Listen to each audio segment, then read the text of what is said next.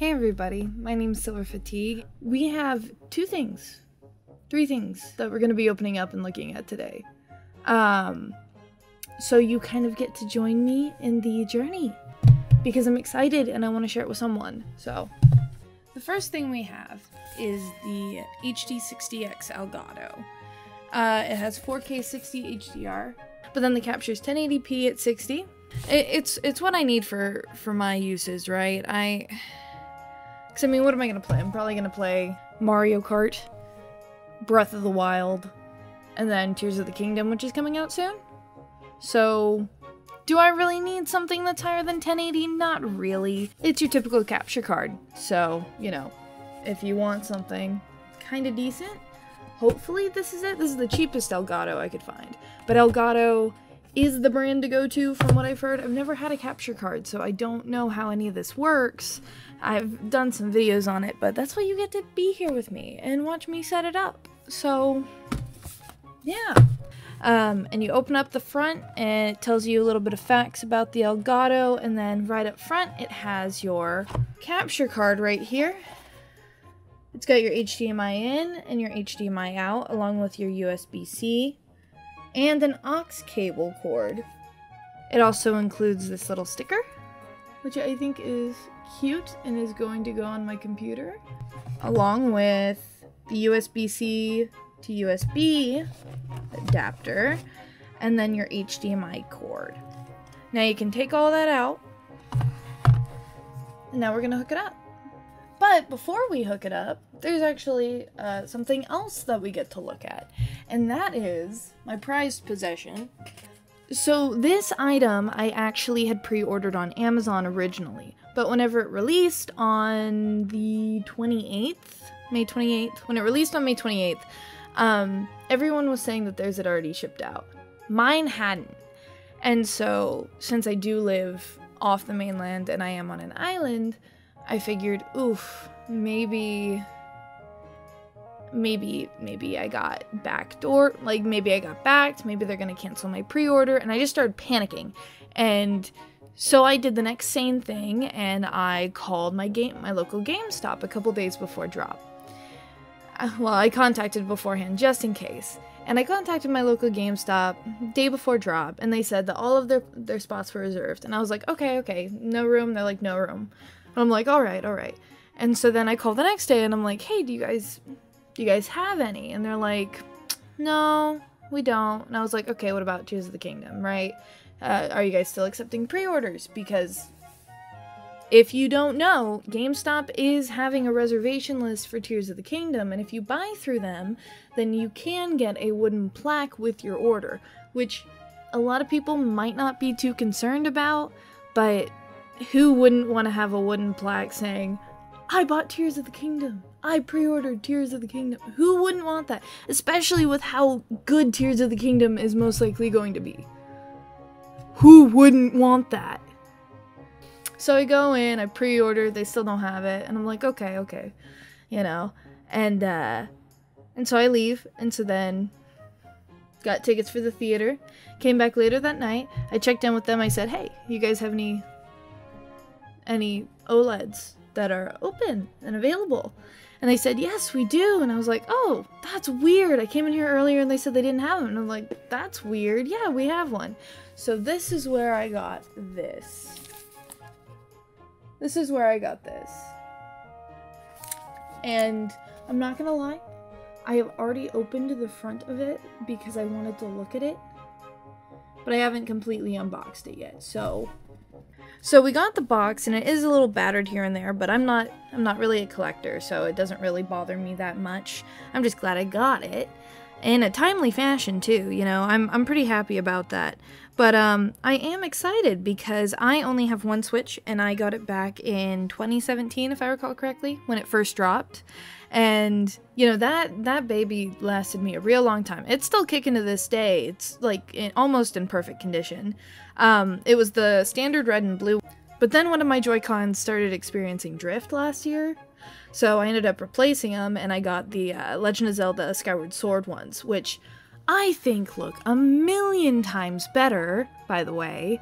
I am really excited for what the OLED has in store for us, because this was a pretty decent investment. So let's see what it is. So it looks like it's still a standard OLED.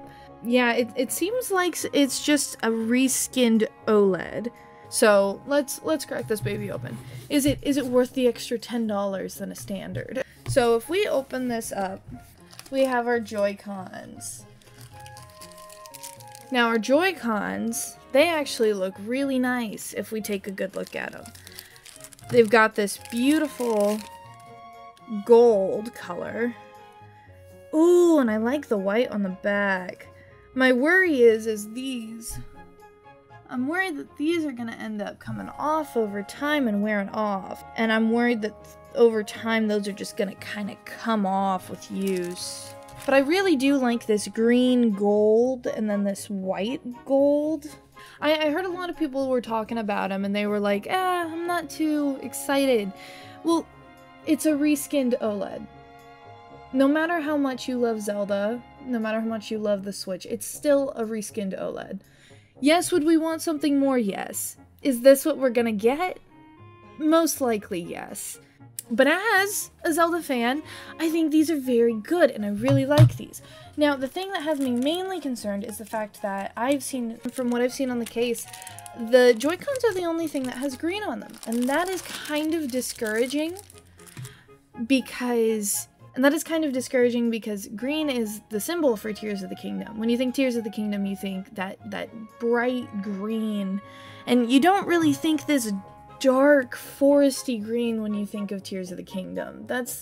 At least that's not what I think. Now, there's only green on one controller. There is no more green on the rest of the console. This isn't a deal breaker for me because I love Zelda. Like, it is what it is. Now, if we pop out the screen here, oh wow. That is a nice screen. I never knew how big the actual screen was. And look at how shiny it is. Look at how reflective. That is a brand new screen for sure. And it looks beautiful. Oh, man. Now, if we want to talk about this back design, a lot of people don't like this back design, but I actually really like it. I love the simplicity of it. A lot of people said that it looks like they just took a whole bunch of circles and drew them on here. You're probably right. Does it still look kind of dope? That's where we're popping out the dock. Now the dock, I am in love with. Look at this beautiful reflective gold on that white. That is beautiful. And the back is pretty as well. I've never had an OLED, so maybe this is how all OLEDs look, but it is very pretty. I feel like this is a missed opportunity. You could have put print in here. This could have had print in it. Same with here, this could have had print in it, but you missed out, Nintendo. You definitely could have. Here, we got our HDMI out, we got our AC adapter, and we got our LAN. The standard didn't have a LAN, I don't believe. Now to finish it off, it also comes with an AC adapter and an HDMI cord. Which is great, but the thing is, I have so many HDMI cords now that I don't know what to do with them. So, we're just gonna put this to the side for now and let it rot in the box. Another thing I forgot to mention is that it also comes with this. Now, I'm disappointed. This could have been white. This could have been white with green designs on it, and it would have been amazing. Well, because in the Mario one, didn't it come in red or blue or something like that? And this is disappointing, honestly. We're paying $10 extra, so I know it's not that much, but we could have at least gotten one of these in white. Now, another thing I didn't mention is the handholds. I don't know exactly what these are called, but I called them the old man connectors, because when my dad plays, he has to play with these because his hands are too big for the little buttons. So, now these are pretty, but they're not exactly what I was hoping for. Like I said, there's not enough green in this set, and I wish there was more green.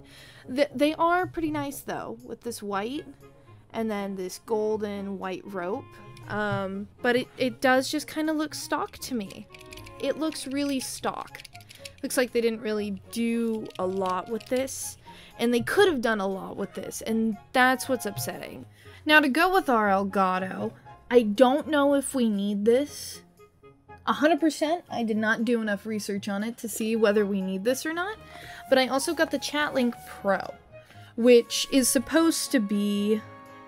This is supposed to streamline your audio recording. Now, like I said, if I don't know if we need it or not. It says it's used to capture all PS5, PS4, and Nintendo Switch audio. So hopefully it does, but I don't know. Does Elgato do that normally? Or is this like an addition? So, we'll check that out here in a bit. Now, so setting this up was very difficult.